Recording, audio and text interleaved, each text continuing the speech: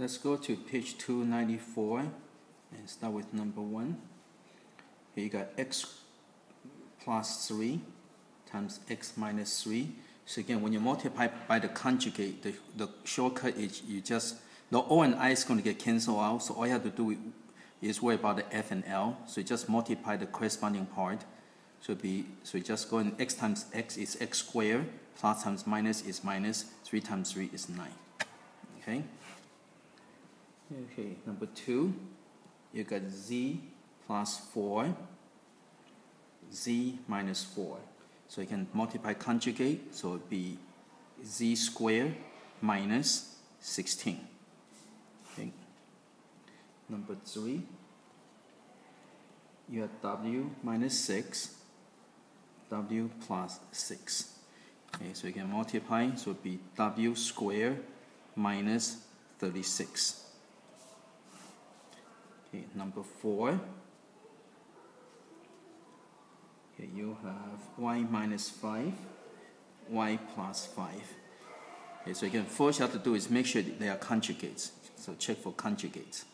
So this would be y squared minus 25. Okay, number 5, you have 5a plus 4.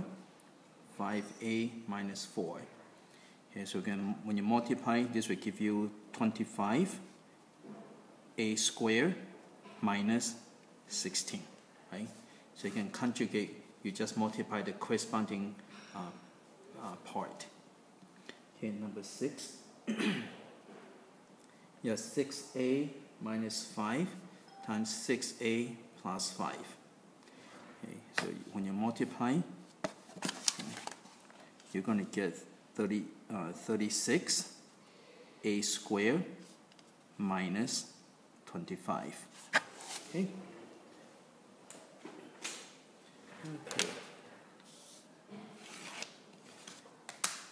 Let's go to the next one. Okay, number 7. You have 2u plus 5v times 2u minus 5v. So you can multiply. So you're going to get 4u squared minus 25v squared. Okay. Number 8, you have 3m minus 7n times 3m plus 7n. Okay, so you can check for conjugate. So yes, they are conjugate. So you can just do the F and L. So multiply. This will give you 9m squared minus 49n squared. Okay, number 9. You have 4b minus 9c. You got 4b plus 9c. Okay. So you can multiply, so you got 16b squared minus 81c squared. Okay, number 10. You have 7a minus 8b times 7a plus 8b. So you can multiply, you got 49 a squared minus 64 b squared. Okay, number 11. You have 2x squared minus 9, and you have 2x squared plus 9. Okay, so again, when you multiply, you're going to get 4x to the 4 minus 81. Okay. Okay, number 12. You have 10y squared minus 3, 10y squared plus 3. Okay, so multiply, you're going to get 100 y to the 4 minus 9. Okay.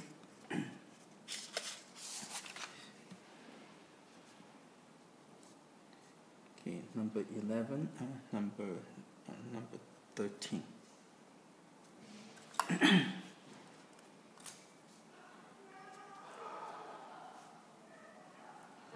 you have 1 plus 8z to the 3, 1 minus 8z to the 3.